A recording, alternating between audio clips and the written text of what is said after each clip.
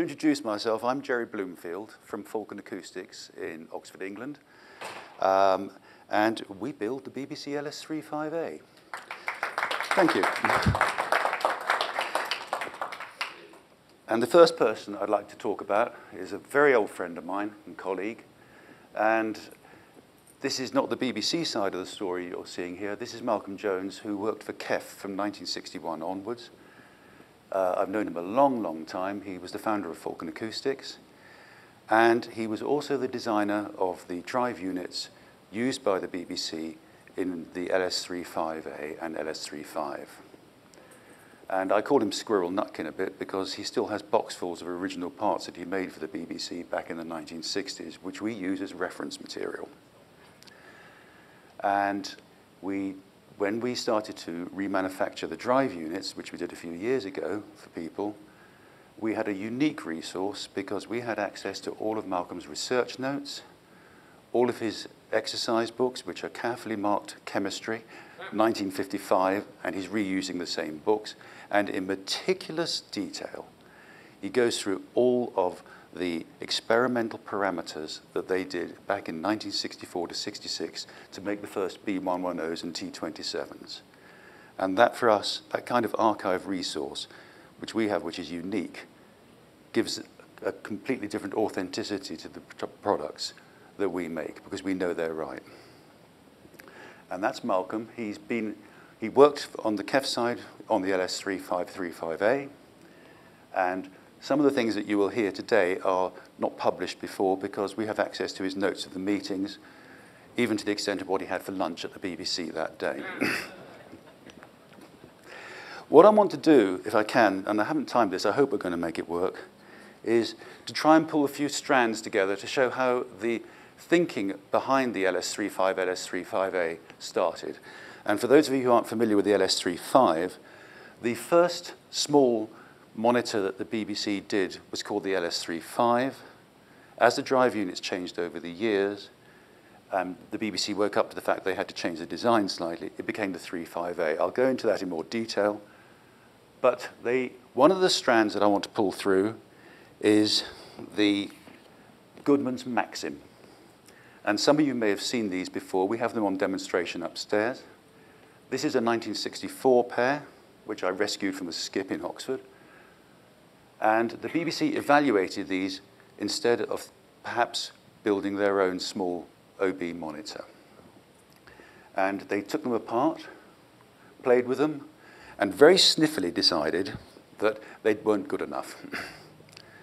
And the reason for that was that they were concerned about production tolerances, and one of their principal criteria that they were interested in was consistency, because they had to issue these, but the resultant monitors that they were going to do, to studios all over England, and to people like my father who would take them out in his OB van, and they had to be exactly the same all the time. And there were some serious production consistency issues with the Maxim.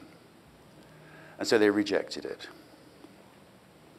They're interesting to listen to because they sound totally different to anything the BBC ever produced.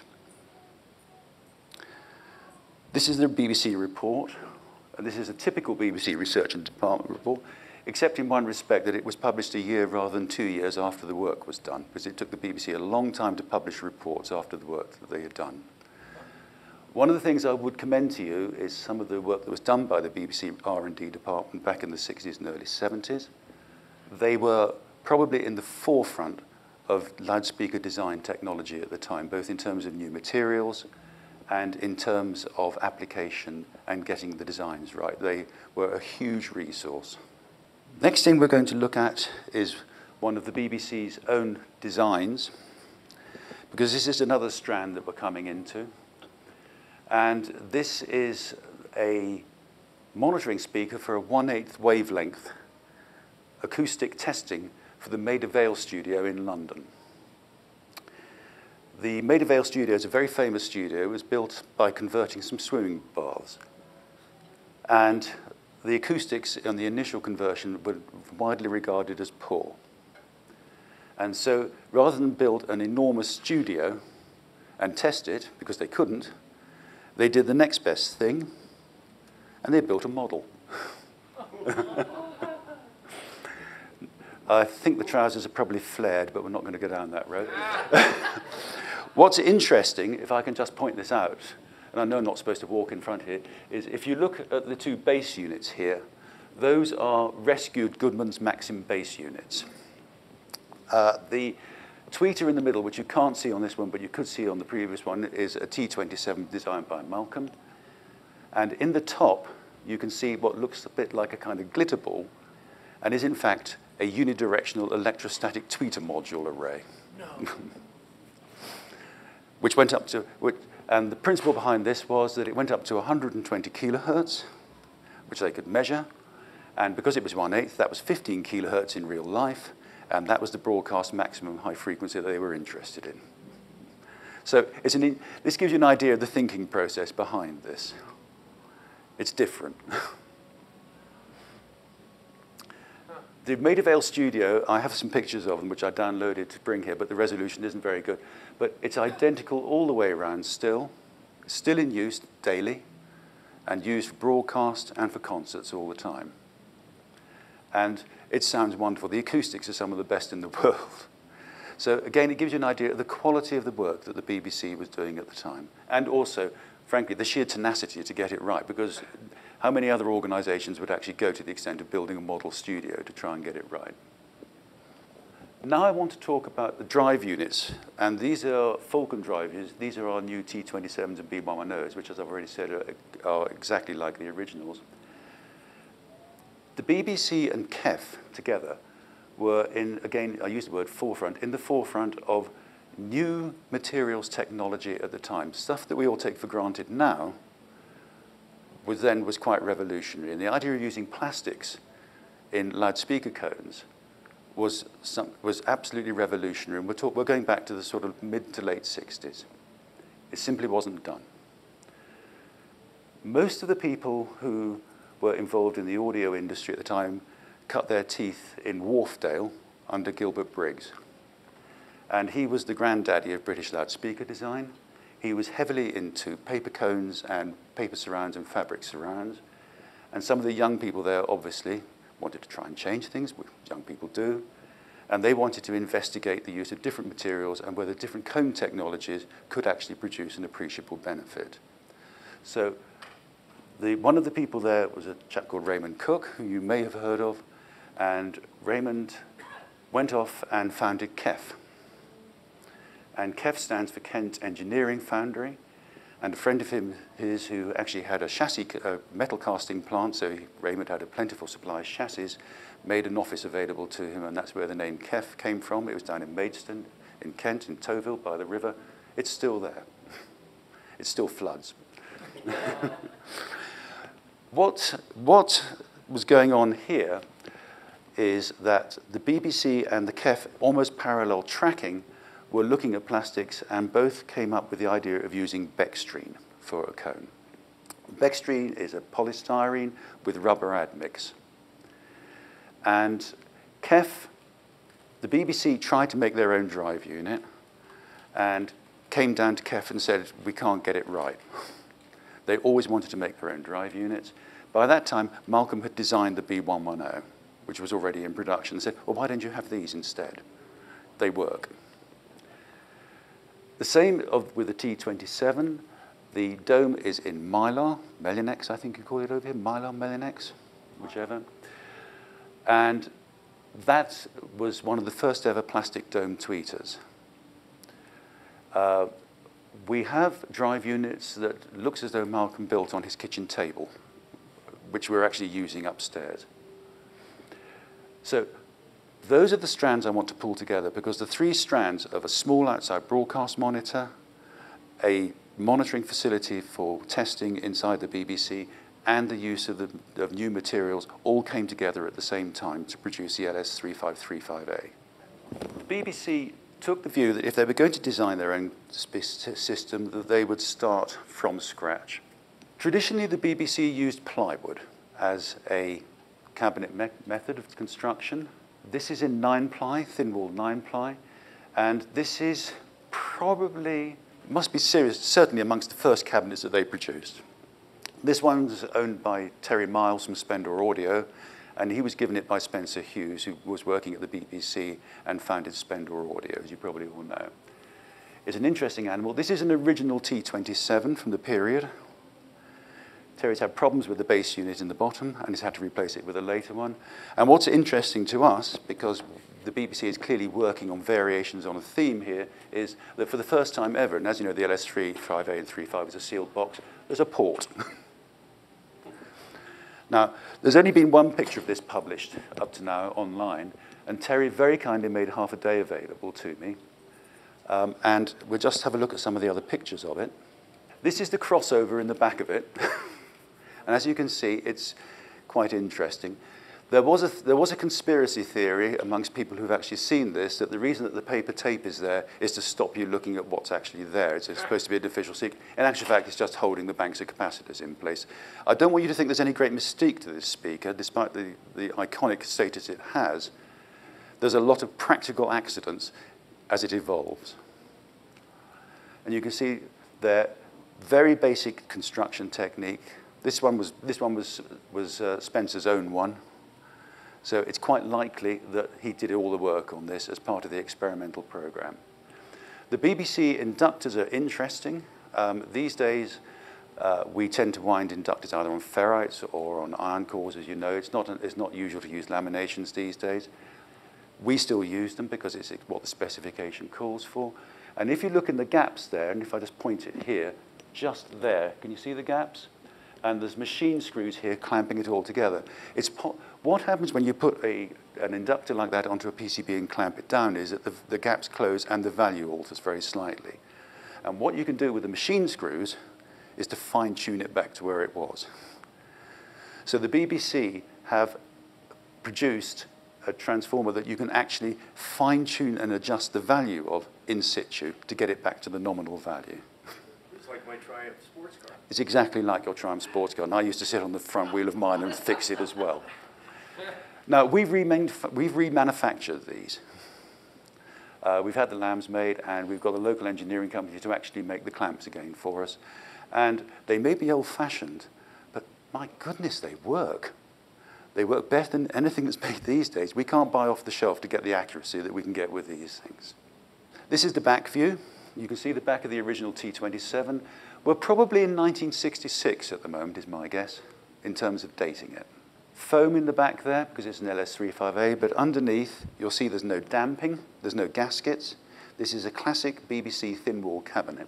KEF, in the meantime, have produced their own variant on this, called the KEF Cresta, 1968. Original B110 and a later version of the T27, because this is the second version of the T27. The units are interchangeable. But you start to see a shape of a cabinet emerging, and you can see the start of a philosophy of approach beginning to emerge here. This was available commercially, and it's sold in thousands in the UK. I don't know if it ever made it over to the States, but I've got a pair of these. Actually, they don't sound bad at all, quite honestly. Sure. Were they used in any of the recording studios at that time? No. What KEF did was to offer them to the BBC, and the BBC said, no, we prefer our own. At this time, the LS3.5 was actually made. The BBC had made 20 LS3.5s, similar to the cabinets that I've shown you before, with the older KEF drive units in.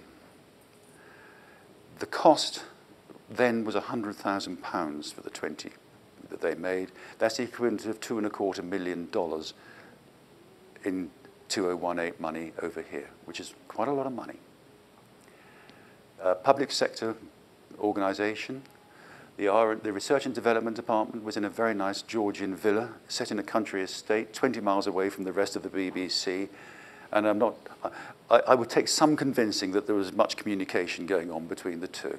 They had a very good life down there, I reckon. So this was something that KEF was producing at the same time. The LS3.5 looked like this. This is one that we have upstairs. It's a 9mm plywood cabinet. You'll notice that the base unit is set behind the baffle, which was the classic BBC way of doing things. If you ever see an LS3.5A and it's got it on the front, it's not an LS3.5A. It's as simple as that. That's the old version of the T27, which is in a Bakelite molding. And the reason it was discontinued was the tooling wore out. And KEF made a loss on each and every single one that they made. So when they came to revise it, when Malcolm came to revise it, they changed the way of producing it. But this is probably the first time, and if any of you haven't heard them upstairs, do go and listen to them. It's the first time that you will have been able to hear the original version of the LS3.5 and how it was meant to work. Not much damping inside. Thin plywood cabinet, a lossy cabinet because it's not fixed with gaskets. And what we've heard upstairs is very intriguing to us because it sounds so much like a production LS3.5A that we make now. You can hear the continuity of the voice coming through over 50 years.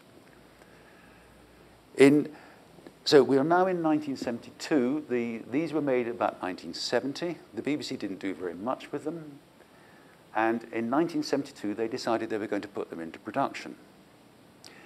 Now, the history books of the LS3.5A said this all happened in 1974, and it didn't. It was 1972, and we know that because Malcolm took notes of the meeting, and he measured these at the same time.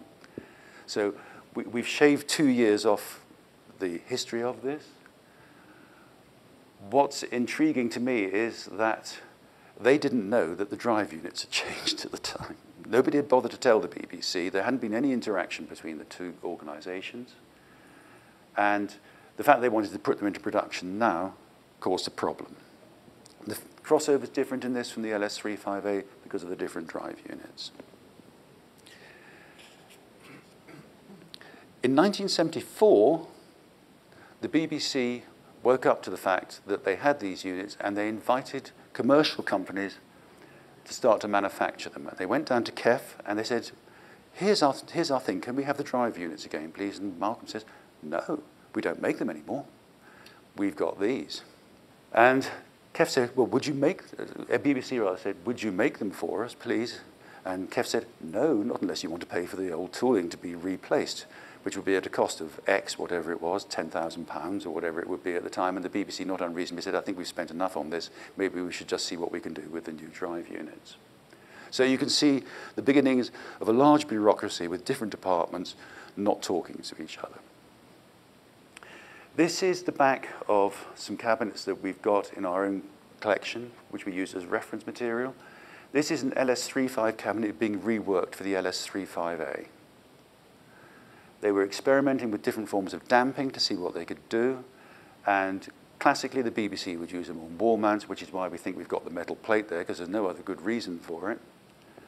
But you can see, again, thin wall cabinet, and all of the cabinets, and we looked hard at the one that Terry has got from in Spendor, and they're all from the same batch of plywood, so we know they're reusing the LS3.5 cabinets to make the LS3.5A. LS3.5A number 3.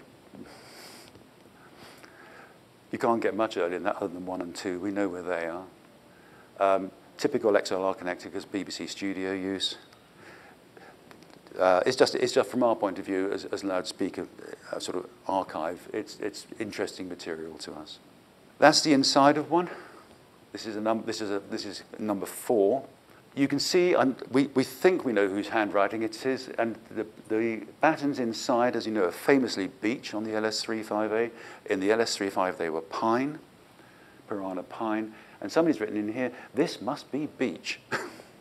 So you can see the evolution of the design taking place in front of you now. It's coming together. We thought it would be interesting to show you that there is no damping inside it still. And it's still a 9mm cabinet. This is the classic BBC thin wall cabinet. In terms of an information resource and for authenticity, it's second to none. You can't get better than this. The changeover to the LS3.5A was undertaken by the BBC design department in London rather than the R&D department 20 miles away on their country estate. I think probably, we don't know for sure, but we think probably because time was of the essence now and they needed to get people up to speed, having taken the decision that these should be manufactured commercially under license. You won't have ever seen this before. This is the first time it's ever been seen in public. But this is the frequency response curve of the BBC LS3.5 that came down in 1972 to KEF, and Malcolm took the measurements of it. And this is probably the only trace that there's ever been and still exists of the original BBC LS3.5. And you can see the date, 18th in English, on the British way, 18th of April, 1972. So we're able to date this. You can see it's not the smoothest operator in the world. Not much else to say, really. But from our point of view, the T27 is doing something a bit strange here when they've done the response curve. That shouldn't be there. Impedance curve, classic LS3.5, 3.5A impedance curve. But as I say, that is probably the only one, the only record that actually exists of the LS3.5, because we don't believe they actually physically exist any longer. This is a classic example of departments not talking to each other. This is the Rogers publicity material from 1974, because Rogers were going to be one of the licensees for the LS3.5. They've got it all printed up. Everybody's going hard at it. Sales department in the BBC and the licensing department said, we've got this product. The only difficulty is that nobody's told them they can't have it. If I had been Rogers at the time, I'd have been a little bit cross, to put it into Britishese. And Rogers got round it in the classic British fashion. They stuck a label on the bottom saying it's been improved and is now turned into the LS3.5A instead of reprinting them all. But that gives you an idea of what commercially was likely to happen. The fact that they've taken the photograph upside down and the woofer and the tweeter shows attention to detail. We've learned to live with these things in our business.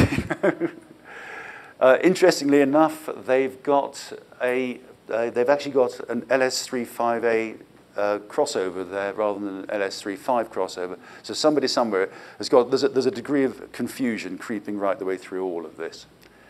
And I should imagine there's probably a few rude words being said within the BBC between the various departments at the same time. I mean, the BBC is an enormous organisation still. It's much more centralised than it used to be, but it's still pretty much spread over bits of London. So the communications will be getting a little bit difficult. More on the previous cabinets, just to show you the handwriting. We've duplicated a slide there. We've done that. What is interesting also about these, which I've mentioned, is that the LS3.5A is different from the LS3.5 in that the cabinet is more damped. The B110 is actually sealed to the back of the baffle board at the front. You call them baffle boards? By means of a channel strip. And as I said before, the battens in there, do you call them battens here? The support struts, anyway, are in beech rather than piranha pine. The important thing is the quality of the construction, again, because the BBC cabinets were made to a very high standard. This is an original BBC LS3.5A crossover. This is one of the experimental ones. You can see the same transformer styles being used. You can see what starts to emerge now as a sort of classic BBC LS3.5A crossover. They've realized they've got problems with the rising response due to inductance on the tweeter coil, and they've put the Zobel components in at the bottom. This board doesn't actually have it because this is a BBC-produced board, and so they've drilled holes in it, and they've done a manual mount for the Zobel that we all know and love now. But it's getting there. You can see the pins for the taps there coming through. Nobody in their right mind does it this way these days, but that's the way it was done then. That's the way we do it now. So that's a classic BBC LS3.5A one. That's a Kingswood Warren one. We've got a pair of them in various stages of decay. Upstairs, we've got a BBC thin wall LS3.5A, 9.5mm. First time it's ever been built in public. You can hear them upstairs if you haven't already done so. We've spent the best part of £2,000 on getting new polycarbonate capacitors made. You can't get the film now. We found some. And this is what the BBC would have produced in the design department. It's interesting to listen to. The mid-range is very nice because it's a lossy cabinet, because there's no gaskets on it or anything like that. The bass is slightly less evident than it is on the production version that we have up there. But you can hear what the BBC were actually trying to do with it. The voicing is very similar. This is our constant reference document. This is the BBC report, 1976. Notice it took them 2 years to produce it. And this is our reference point for everything that we do. This is the specification that Falcon builds to. We're the only people in the world who do, because we're the only people who can produce the correct drive units. And we refer to this constantly, and we can use reference material from this. Remember that the LS35A is designed to sound the same year on year, manufacturer to manufacturer, studio to studio. You get issued with 3, if you were my father going out on OB work, and he would pick up 2 and a spare in case one broke, and he would be able to interchange any of those, any make, and they would all sound the same. That was the principle behind it. BBC needed consistency all the time. This is Rogers production 15 ohm LS35A. We've got them upstairs. You'll notice that it's gone to a 12mm cabinet, but it's the classic Rogers LS35A that probably lots of you have owned over the years. They're going strong. This one's got, this particular pair, which are mine, have got a bit of a peak at 1K because the base unit has started to get a little bit old. But you'll notice the Tigon grill. They have to be played with Tigon grills. Other than that, this is a pretty classic LS35A, and they stayed in production until the mid-80s. Various makes, which I'll show you later. But these are the things that you see on eBay all the time. If, by the way, you see one with a BBC logo on it, it's a fake. We'll come to that in a minute. This is a Falcon LS35A crossover. We've got one here if you want to have a look afterwards. And you'll see it's exactly the same as the BBC one. The topography has changed slightly, but the component values are all the same, and they're round to the same specification values. What we do is, as some of you will know from the demonstration upstairs, we actually measure our inductors to pair match to 3 decimal places because we want to get them exactly matched as far as we can all the way through. And components are similarly matched. The drive units that we make are matched to 0.5 dB for production all the way through. And the level of consistency you get, comparing that against the reference version, you can imagine that they're a very consistent product that are coming out now. 1987, problems with Bextrine. Bextrine was used to make the cones by KEF. It's used in the car, it was then used in the car industry as panel damping. And KEF got what was left after the main purchasers had got their stuff. And they were getting huge inconsistency problems with both Bextrine and with the neoprene surrounds. They remodeled the B110, and instead of it being an 8 ohm unit, it became a 6 ohm unit, and the LS35A went to 11 ohms. A lot of people liked the 11 ohm. I happen to like the 15 ohm version. But again, we've got the 11 ohm version upstairs for you to listen to.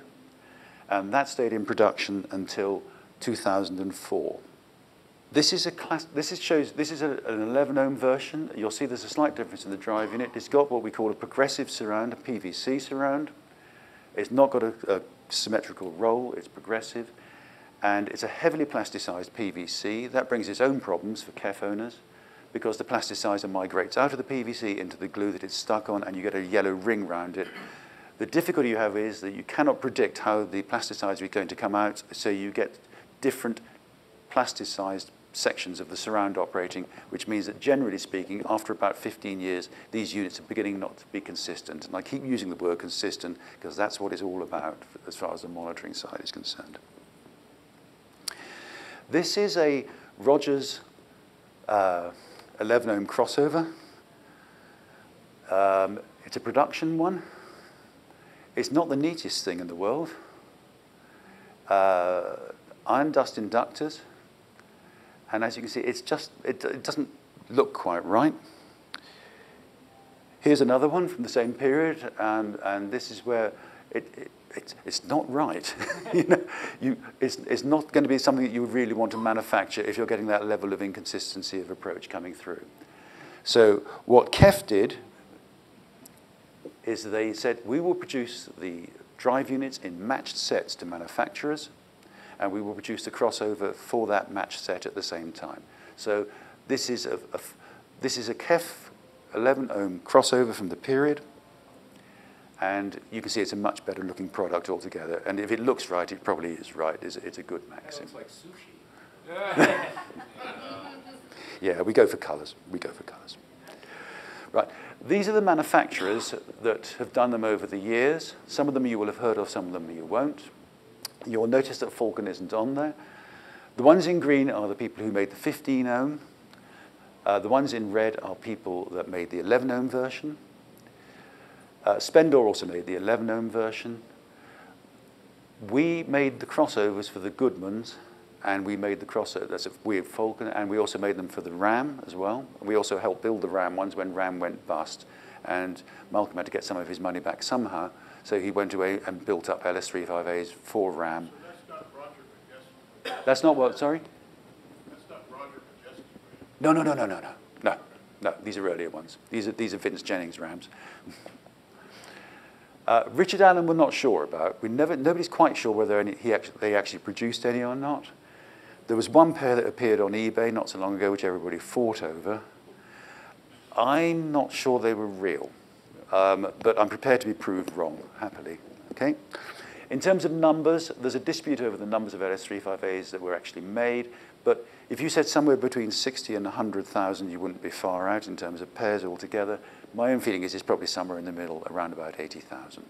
2015, we start producing the 15-ohm to the absolute specification of the BBC, even to the extent of weighing the plywood panels to come in to make sure they're of the right density. It's been a huge success, and we're very proud of it. It's the only one, as I said before, that actually accords fully to the BBC specification that's now made. And I think everybody's very pleased with it, frankly. The BBC certainly seem to like it anyway. And there it is. You can see this pair upstairs in 557. One of the nice things about them that we can do is that we can play with the veneers, because it's a small cabinet, and we can have fun with some nice classic veneers instead of all the usual ones that you see everywhere. We can have things like burr walnut. We've done some in 350-year-old rosewood from France for one of our distributors. We're just doing another one in Amboina burr. We can use exotic timbers. Because it's a small cabinet, we can get away with it, and it's fun. It's fun. Clones and facsimiles. You'll see huge numbers of copies of the LS358 all over the place. The first thing I'm going to say, as I said before, is if it's got a BBC logo on the back, it's a fake. If it hasn't, there's a growing feeling now that if it hasn't got a B110 and a T27 in it, and you'll see them coming with CS drive units, all sorts of drive units from Taiwan, everywhere, all over the place. The feeling now is that it's probably that if they haven't got the correct drive unit in, it's not an LS35A, except you can put it on the label.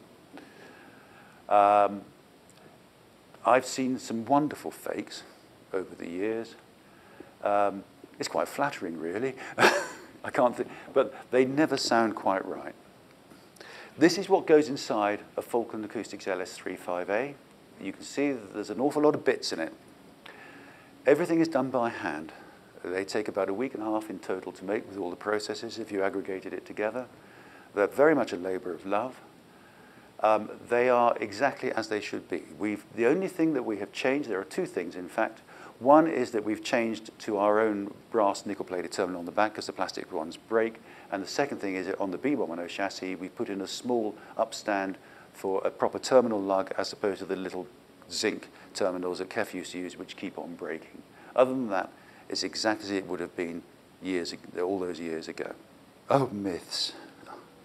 Thin wall cabinet. Lots of people will say, does the thin wall cabinet sound better than the 12mm cabinet? It sounds different, is the nicest way of putting it. We've just started working on the thin wall version upstairs. You can hear it for the first time. What's interesting to me is that the mid-range is very clear indeed. Because it's a much more lossy cabinet, the bass response is not the same as on a 12mm cabinet. And I think it's really what you're going, I think you're going to end up saying, which do I prefer? Whether we will put it into production, I don't know. We're thinking about it at the moment. The white belly B110. The famous white belly B110. People all over the world say that your B110 is not going to be a proper functioning LS35A and B110 unless it's got a white belly. This is the white belly off a Rogers. Now, that's the response curve of a white belly B110, which would drive me to distraction. And you can see the socking great peak at about 1K, something like that. And that's caused by the white belly. And the white belly is where the Plastiflex dope that's put onto the front of the cone has separated away and left a cavity underneath for resonance. It's not functioning properly. It's not what it's meant to do. Yeah, it's scar tissue. It's a good way of putting it. And that junction there between the dust cap and the cone is actually a critical functioning area for the unit. And as soon as it breaks down like that, it goes off response, and you can see the effect of it just there on that, where you've got that peak. Can that be fixed? Only if you take the whole of it off and try and the whole thing has actually got to be a unified bond right the way across the dust cap up to the first part of the roll of the surround. Very difficult. The green tint B110. Lots of people say, particularly the Chartwell owners, bless them, that if the B110 has a green tint on the cone, it's going to sound better than one that doesn't.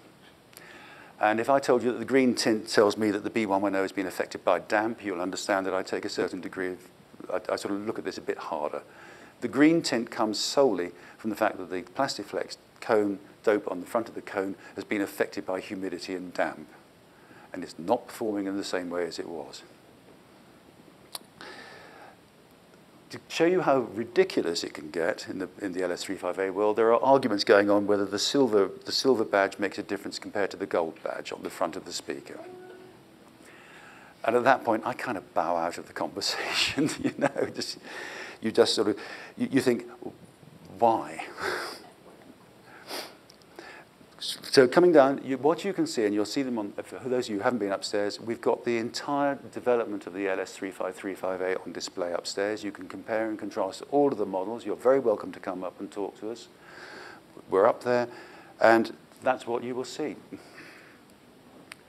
And that really is the best I can offer you today. So any more questions? So.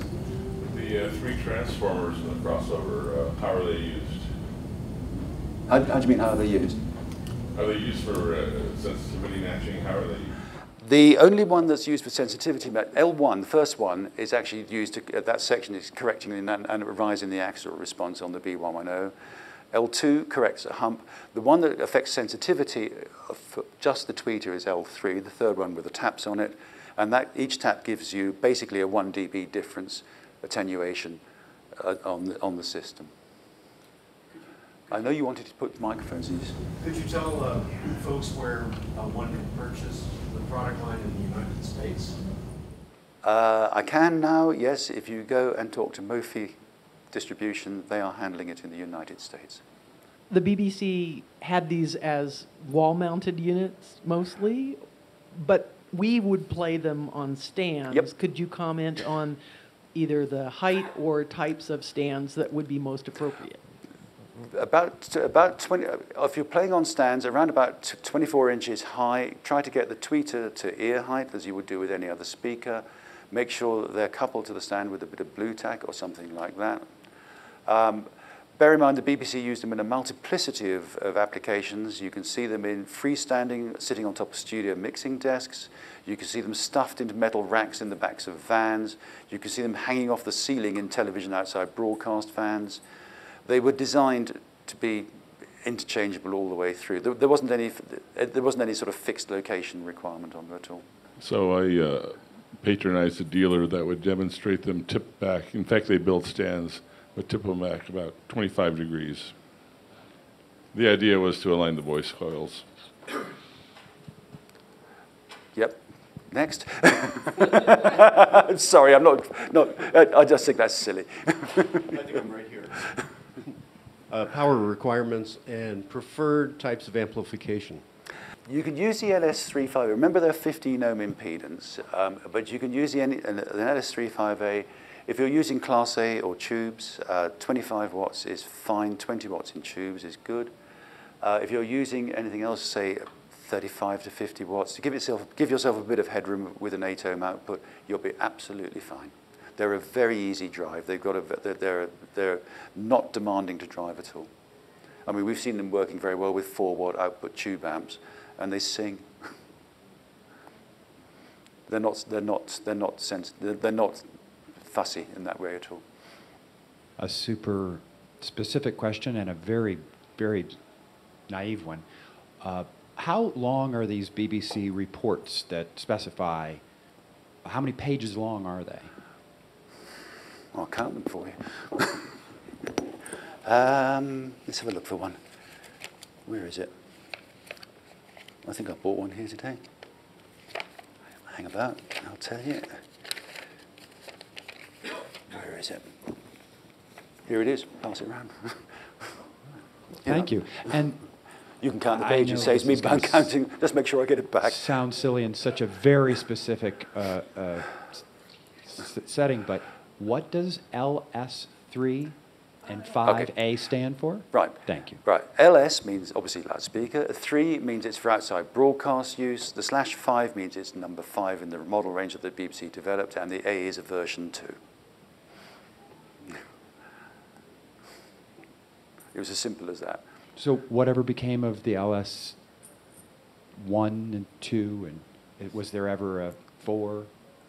There was an LS4. I haven't majored out on the earlier models. I must confess, I've concentrated on this one. There's enough complexity with this one, but you'll see them coming up. You'll see the designs are available still online, and you can find them sometimes coming up. Mostly they seem to emanate from ex-BBC engineers who've lovingly rescued them as they walked out of the door or something like that. Well, at risk of embarrassing myself, I have the late 70s version, and I had some trouble with it sounding the way I wanted it to. And I put the 4 sorbethane feet on the bottom of it. Yep. And that seemed to help. Yep. Does that make any sense to you? A little, but I think it's probably going to be more subjective than anything else. All right. But if it's what you, if they work better for you that way, that was probably more a question to do with your room acoustics than anything else. But they wouldn't, because they're a sealed cabinet, and then they're not fussy the way they're handled. I would think that's probably more to do with the dynamics of your listening area than anything else. Possibly the resonance of the thing that's Yeah, absolutely, yeah. Okay. I don't think it wouldn't be the cabinet. Because of the lossy construction of the unit, you mentioned stands of 24 inches. Mm-hmm. Would the stand being a little bit lossy be an advantage over a very dense stand? You have to be very careful on the stands you use. I mean, we developed a stand for the use with the LS3 5A. It took a long time to get the tuning right. The ones that we've got are 16 kilos each. They're filled roughly 2/3, something like that. They're a steel stand. You don't, but I would counsel a little bit of caution with stands, purely because the ones we got actually are almost like tuned to the LS3 5A. If you were using a really massive stand, I think you'd probably kill anything that kill the bass off quite a bit. I'm at your disposal. You can ask away what you like. Go for it. This is not anything to do with the speakers per se, but the picture that you showed of the miniature, if you like, amphitheater. Oh, yes. And there was a spherical device with lots of holes in it. Yep. Could you talk about what that was? I think I can, yes, because I asked Malcolm about it, anticipating your question, because he actually helped the BBC choose the tweeters to go on the top of that. We think it was something like, in the UK, we think it's a plastic bowl with polyfiller on top of it. And each of those little circular things is actually an electrostatic tweeter module, about 2 inches in diameter. Yeah, I think it's exactly that. We think it's a unidirectional electrostatic tweeter assembly, so they can actually see what the overall dispersion is likely to be of the room, and it's going to have all the statos and everything behind it. I said to Malcolm, "Did you ever see it in action?" And he said, "No, I just helped them find the tweeters. We imported them from America because it's not the sort of thing that we made in the UK." But it looks to us, I mean, I said to him, I don't know if any of you have ever been to England, but we have pedestrian crossings there with big orange spheres on the top in 2 halves. And it looks to me like somebody went out and took the top of the half off, covered it in polyfiller, stuck bits on all over it. It's got that kind of feel to it to me. I mean, I'm probably doing everybody a disservice, but the honest answer is we don't know now, but that's the kind of feel it has. You have all the drivers for sale. Yes, they're on our website. My woofers are fried. The tweeters work. Mm-hmm. Should I replace the tweeters too? No, if the tweeters are working, but if it ain't broke, don't fix it. The gentleman over there that's been, I'll get you next. Do you supply the AB bass units? They have a little pedestal, like AB1 for subwoofer that they use. The subwoofer. We looked at it for a while, and it's not a particularly popular thing. I mean, there is a commercial decision here that we have to make as well. Also, it's personal. I don't actually like it very much, Okay. is the honest truth. I like to listen to my LS3 5A as it was meant to be, without something going poop, poop, poop in the bottom end. And it's just a personal thing. It's not my favorite piece of addition to the LS3 5A farm, if you know what I mean. You had a question. Yeah, the crossovers. Sure. Are all the capacitors film? I mean, what I'm really getting to is what is sort of the deterioration or lifetime of the crossovers? The capacitors that are used now are all film. They've certainly got a 25-year life in them. Some of the earlier ones, you'll find that the film capacitors now have started to degrade quite a bit. If they were polycarbonate capacitors that were fitted originally, and some of the Chartwells we believe have polycarbonate capacitors in, then they are absolutely stable. They're not going to shift in the month of Sundays. But some of the earlier ones that were made, undoubtedly they're moving, and we've measured them, and they're way out and throwing the crossover out. But realistically, you should be thinking in terms of at least a 25-year lifespan on the capacitors. And even then, I doubt very much you're going to have much of a stability issue, certainly with modern ones. Did you ever try the Satterberg aftermarket subwoofer? No, sorry. I had enough to do getting this, quite honestly. No. Okay, anybody else? What was your involvement in the process or the project? In the project? Yeah, Which one? The whole thing? Yeah. Oh, well, I took over Falcon Acoustics from Malcolm 10 years ago. And he and I went out one evening, and we went out for a curry. And we probably had a little bit of wine too much and got carried away. And we decided it would be a good idea to start to remanufacture the drive units. It was something he'd always wanted to do. And we started with the B110, which took 2.5 years to get right, because it's much easier to make a modern drive unit than it is to actually find the materials and make an older drive unit correctly again. It's not reverse engineering, it's re-engineering, it's whatever phrase you want to use. It took me 2 years to actually get the Beckstreen, somebody to actually make a ton of Beckstreen. The good thing that we found was that the Beckstreen that we had made, which was done by CNC, is unconditionally the same right the way through all the 20 rolls that we've got. Now, that's more than enough to last my life. Then they're probably going to bury me in a Beckstreen coffin, I should think. But it will last us a long, long time. So we then did the T27 together. And back in 1984, Falcon approached the BBC for an LS3 5A license. And this was when, I think it was probably Chartwell went bust at the time, the original Chartwell. And Falcon was turned down by the BBC because they said that the crossovers that were submitted were too accurate and close to the specification to be production crossovers. And that really niggled Malcolm. He was cross. He's been cross ever since. And he was even crosser because he was actually making those for Goodman's at the time. And all he'd done is take 2 production ones for Goodman's and take them up to the BBC and say, look what we can do. So we manufactured the drive units again. We've always been a resource for LS3 5A spares. And I said to him, around, I can't remember exactly when it was, but I said, let's go to the BBC with our bits and see if we can get an LS3 5A license. And so, you know, we're talking sort of around about, I think about 2013, something like that. And we went trotting off to the BBC, and I remember being in a slight state of panic because I hadn't prepared for that, rather than the same way as I hadn't prepared for this. And I had a wickerwork picnic basket held together with green binder twine, and we went up to the BBC Research and Development Department in this incredibly expensive-looking glass laboratory, undid our binder twine, and put the stuff out on this meeting desk. And people came in and they said, what have you got? And I showed them what we got, which was a crossover and a couple of drive units. And I said, we can make the cabinets. And that's the back view of what we took up. And they came in and they said, are you going to make this again? Oh, we'd love to. Oh, right. How did you make this? How did you make that? And we had about 40 minutes of people asking us questions. And I remember saying, we came up to talk about the license. Said, oh, you've got that. How did you make this? How did you do that? And we said to them, you know, what would you like from us? And they said, oh, you probably know far more about it than we do.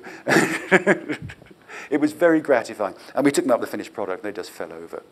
And that's how we started making it again. I come from a family, my father was a BBC man, my sister's from BBC, my brother-in-law is BBC. I, in my youth, worked at the BBC. So it was like a sort of natural family for me. And I remember we went down and we said, well, that went all right, didn't it? And we celebrated with a piece of lemon drizzle cake and a cup of tea in the canteen. And Malcolm at that point felt slightly vindicated. All those years of niggling had evaporated at that point.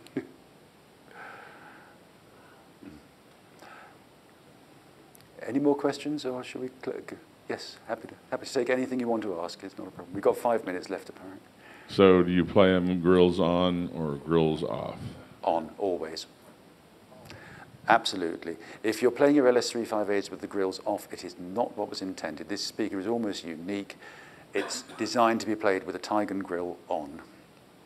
Okay? Why? It's because it actually it actually affects the response curve because of the weight of the material, and as you can see, you've got a felt, a quadrilateral felt, this rectangular felt anti-diffraction section going around the T27, and it binds onto that and seals, and it's one way of dealing with some of the diffraction of the T27 as well. It's integral to the response curve, as is the weight of the Tigan.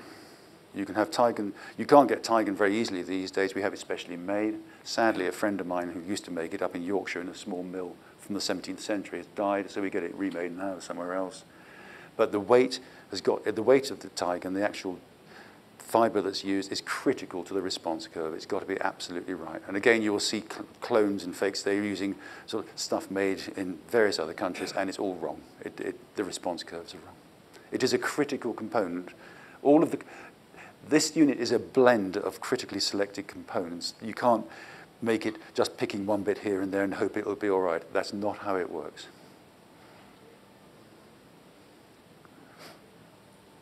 Any more? No? Well, I'll finish at that point then, if I may. Thank you very much for coming. Thank you.